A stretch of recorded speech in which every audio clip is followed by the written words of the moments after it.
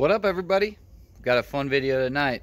Catching night crawlers for your opening day fishing trip or fishing in general. So, the best time to catch night crawlers, in my opinion, is right after a rainstorm. So, we didn't have much of a rain up here in Minnesota today, but we did have enough to soil the ground a little bit and soak it up a little bit. So, what I have now, it's about 11 o'clock at night. I got my headlamp on. I'm going to turn it on and check this out. I mean, they're all over the ground, so pretty much you just walk around slowly, set your hand out, try to grab them real quick, put them in your bucket, in your pack. So let's see if we can get a couple on film.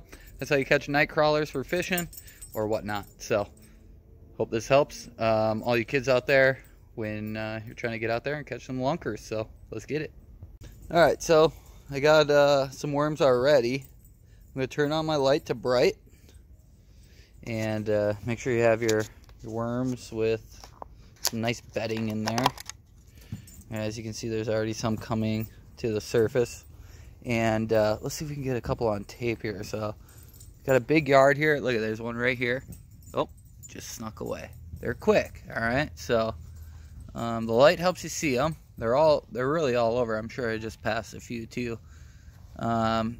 Tend to like the thicker grass. I see one right there. Let's see if oh, yep, you see it? All right, I'm gonna set that down and snap. Oh, and he snuck away. Okay, so these guys are long, so they're gonna take a little bit more aggression. There's another one right there. Oh, got away. So it's kind of fun. Definitely fun for the kids. There's another one right there. Set it down. Got him pinched. He's fighting. Oh, and got away again. So if it's really wet, there we go. There's a nice long night crawler right there. Just pluck that right from the earth. So that one's gonna catch a big old walleye tomorrow on the Lindy rig.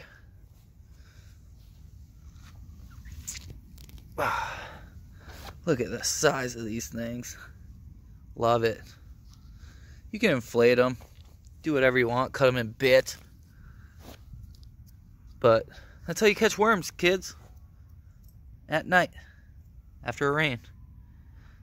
All right, that's all. All right, so I got a few more of these. So the last thing you want to do to preserve your catch is just keep them in a cool, dry place in your boat or in your refrigerator. That works nice. Just definitely not in the sun. All right, so they'll live in there for a couple days, all the way through the weekend till they're all gone, and that's that. All right, so hoping to get some big walleyes and some nice panfish with those. Stay tuned.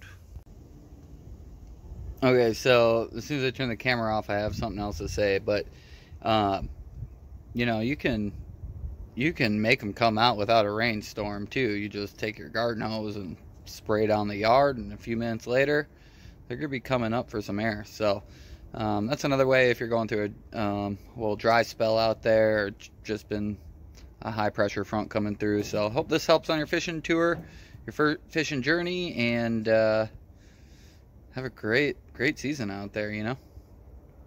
Peace.